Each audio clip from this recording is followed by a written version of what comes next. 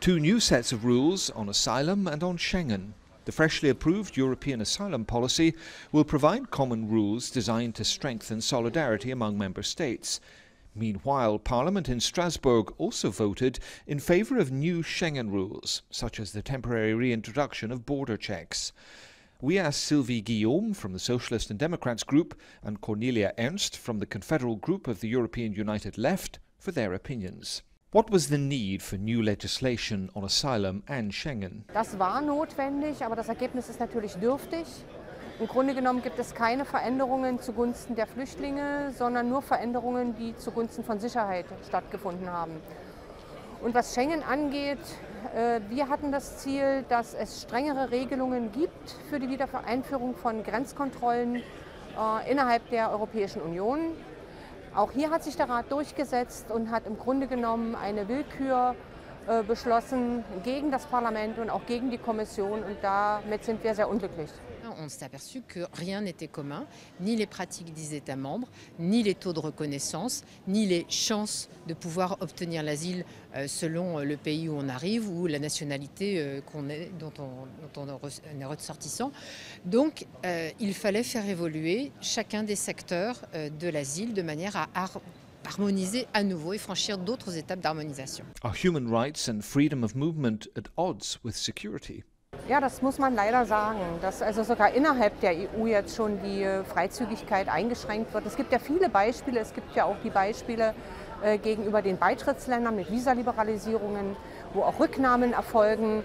Also wir sind hier generell auf dem Rückzug, und ich muss ganz ehrlich sagen, ich als Person möchte nicht im 19. Jahrhundert bei den Zollgrenzen wieder anlangen.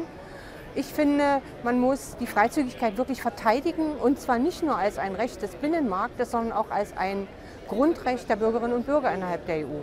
Dans la directive sur l'asile dont je me suis occupée, j'ai évidemment porté une attention extrême à franchir des étapes favorables à la question des droits des demandeurs.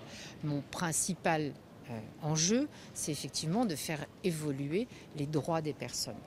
Donc moi, je ne me suis pas occupée de questions de sécurité ou quoi que ce soit concernant l'asile. Évidemment, ce sont des sujets intéressants, mais ça n'est pas le cœur des marches à franchir concernant les procédures d'asile.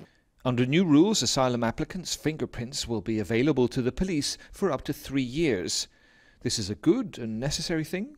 Die Flüchtlinge, die werden natürlich kriminalisiert, ganz klar. Jetzt wird der Abcheck durchgeführt, mit Europol das Ganze verbunden, die Polizeibehörden kommen an alles heran. Das ist erstmal für die Flüchtlinge als solche schwierig, ja? Und das hat auch gar nichts mit Sicherheit zu tun, sondern mit Kontrolle. Und der zweite Punkt ist natürlich der Datenschutz als solches. Ja? Und auch Europol gibt es ja jetzt auch die neuen Entwürfe, die zur Veränderung des Europol-Pakets dienen sollen. Da ist der Datenschutz ganz schwarz, rabenschwarz. La prise d'empreinte digitale existe déjà. Eurodac existe déjà. Donc ce n'est pas une nouvelle législation qui va faire en sorte que les gens qui demandent l'asile vont donner leurs empreintes digitales. Nous sommes déjà dans ce cas. Ce qui est en jeu, c'est le fait que les États membres ont demandé à ce que les forces de police accèdent à cette base de données. Is the original spirit of Schengen alive or fading away? L'idée, ça a été de faire en sorte que certains motifs de fermeture n'apparaissent pas. Alors, par exemple, le fait qu'il y ait un afflux de personnes migrantes ne constitue pas un motif qui permet de rétablir les contrôles aux frontières. C'est ça la question des garanties dont je vous parle. Ich komme aus Ostdeutschland. Sie werden also nachvollziehen können, dass ich Mauern gerne weghabe.